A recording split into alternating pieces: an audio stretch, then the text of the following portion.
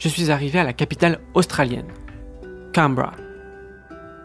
La ville est située à 280 km au sud-ouest de Sydney et 660 km au nord-est de Melbourne. 8e plus grande ville d'Australie, c'est la plus grande ville intérieure du pays.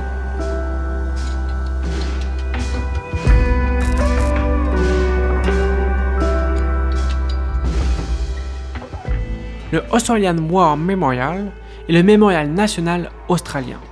Il comprend un vaste musée militaire national inauguré en 1941. Il est considéré comme l'un des mémorials les plus importants au monde.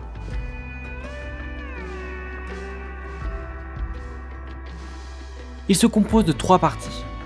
La zone commémorative, sanctuaire, y compris la salle de mémoire avec la tombe du soldat australien inconnu, les galeries du mémorial, musée, et le centre de recherche, les archives.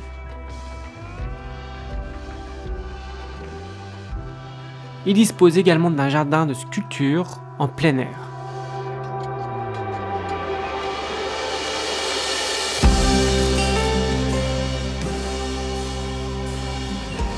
Australian National Botanic Gardens sont des jardins botaniques classés au patrimoine.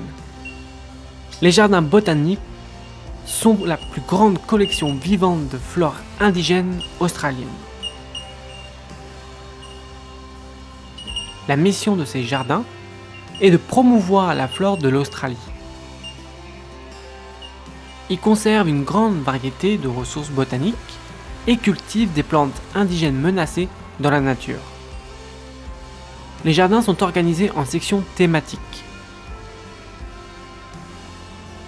Plus de 5500 espèces sont cultivées.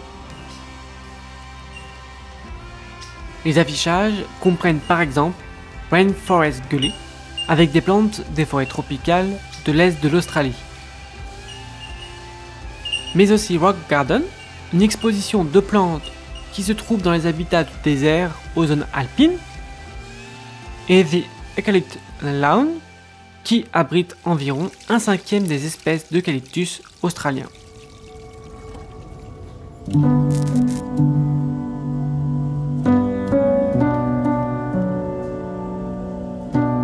Capitol Hill est l'emplacement du Parliament House. Le site a été choisi comme un emplacement du Capitole dans la conception de Canberra en 1912.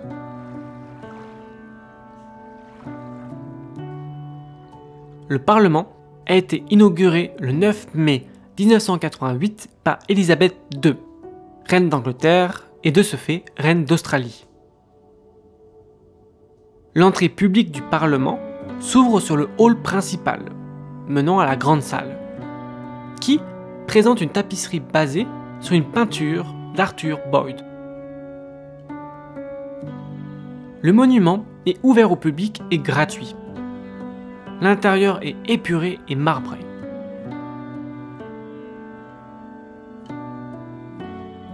En l'honneur du House of Commons du Royaume-Uni, la Chambre des représentants est décorée en vert.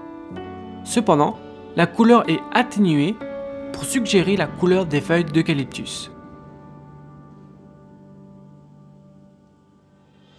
La Chambre du Sénat correspond aux couleurs du House of Lords du Royaume-Uni, décorée en rouge avec des teintes d'ocre, suggérant la terre et les couleurs de l'outback.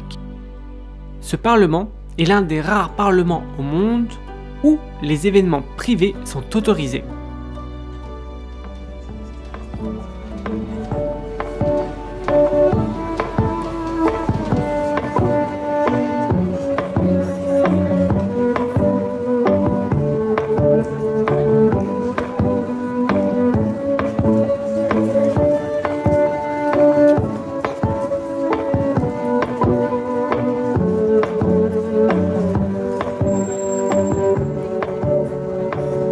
Canberra est une ville conçue et planifiée par Walter Burnley Griffin, un architecte américain majeur du XXe siècle.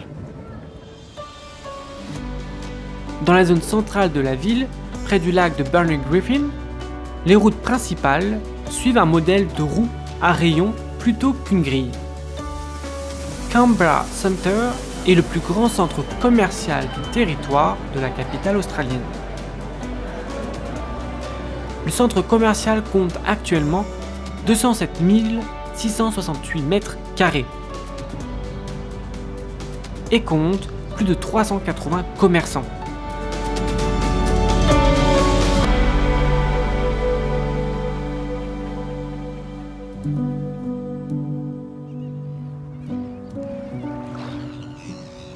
Canberra est une ville intéressante par son architecture, ses monuments et dont l'histoire, bien que récente, est surprenante. Je la conseille à tous.